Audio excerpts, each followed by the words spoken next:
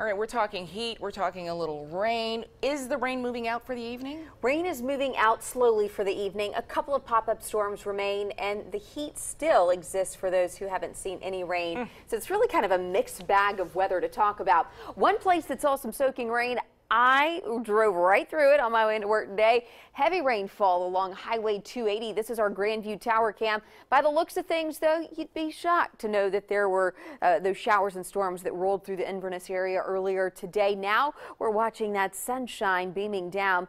Temperatures at Grandview, though, because of the passing rain, upper 70s. Here's a live picture in Anniston where we were just tracking some rain pushing through East Alabama. Things have quieted. The sun is peeking through, but the sun not really warming things up all that much. Cooling rain showers dropping temperatures into the upper 70s, but still a little muggy outside. But hey, we'll take 77 on a June afternoon, right? East Alabama, that's where most of the wet weather was this afternoon, along with the storms.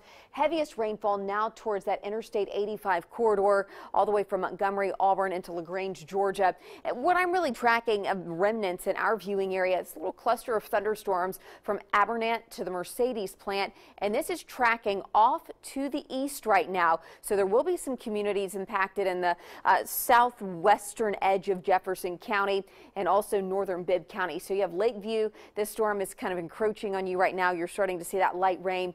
Woodstock in about 6 minutes, and then you have Smithson and Bamford in the next 15 to 18 minutes as we track this just to the south of 459. So wouldn't be surprised if a few folks even near 150, Highway 150 there in Hoover, back through Bessemer, see some light rain. But I do want to talk about the heat for a second too. Because of the passing showers, most of Jefferson County, Shelby County, they are now exempt from the heat advisory, but West Alabama and our southernmost counties still included. And when I overlay the numbers here, you can see why. 90s, even at this hour of the night. Hamilton, Fayette, both at 90, Jasper's at 95.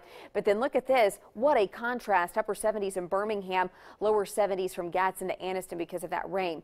But it's all tracking out of here by 8, 9 o'clock tonight. The rain should be gone completely for central Alabama. It will be a quiet start to our Tuesday morning. So those storms move east. Those lows fall into the mid 70s. And then for tomorrow, the heat is back. Temperatures rebound into the mid 90s. Very limited chance for rain tomorrow, but there's still a chance. Maybe not as the coverage won't be as great as today, and we'll continue to see some on and off showers as we move closer into the weekend as well. And that's a look at your Storm Team 7-day forecast. Share